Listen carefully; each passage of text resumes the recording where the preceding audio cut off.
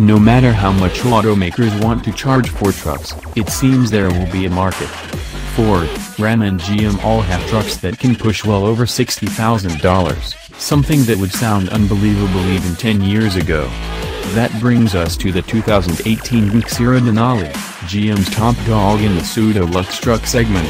It's packed with tons of goodies and features, but it's starting to feel a little long in the tooth. Still, GM trucks are some of the best-selling vehicles in America, so it seems customers don't mind the age. I've said it before, but I'm not a big truck guy.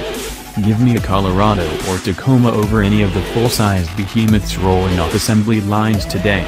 Still, I do enjoy taking one home on occasion, especially one as comfortable and well-appointed as this Sierra Denali. There's leather and wood and contrasted stitching throughout. The problem is that it's all veneer over what's becoming an extremely dated truck, though a new one is on the horizon. There's one big thing that truly bothers me about this truck: no keyless entry or ignition. Don't get me wrong, I have no problem doing things the old-fashioned way, but when literally every other competitor at this price has keyless as standard equipment, the fact that GMC still require you to pull out a fob and stick a key into an ignition is really glaring. It has to have something to do with the platform, as GM makes plenty of vehicles that don't require a key. One thing that doesn't feel dated is the ride and performance.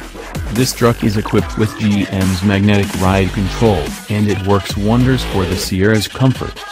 It would be even better if it wasn't wearing some gaudy 22-inch wheels, but it's still better than a lot of trucks out there. The powertrain, too, is a nice bright spot. The 8-speed automatic is smooth and never feels lost in the hunt for better fuel economy. The 6.2-liter V8 feels strong, and power comes on smooth and easy. Ford's EcoBoosts may win on fuel economy, but there's nothing like a big, burly V8.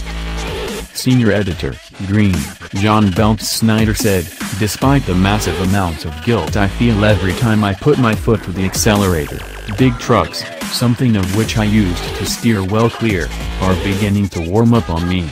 That being said, others have made more of an impression on me than this Sierra. The Ram 2500, Ford F-150 and even the Nissan Titan all felt like they had more character than this offering from GMC. The things that made this truck stick out in my mind weren't necessarily positive, either. The eye leftward lift to the steering wheel compared to the seating drove me nuts. The deploying running boards felt rickety, which isn't ideal in snow-covered boots. A lot of the touch points felt cheap. There's not really anything that stood out visually to make me like this truck.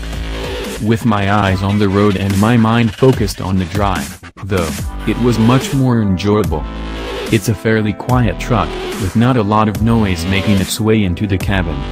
The ride was really smooth, it never felt stiff or bouncy, but it also didn't feel soft or squishy. The suspension just does its job and stays out of the way. And though I felt guilty doing it, putting my right foot to the floor kicked off a really interesting, pleasant, low growl from the V8 that inspired confidence without raising my blood pressure.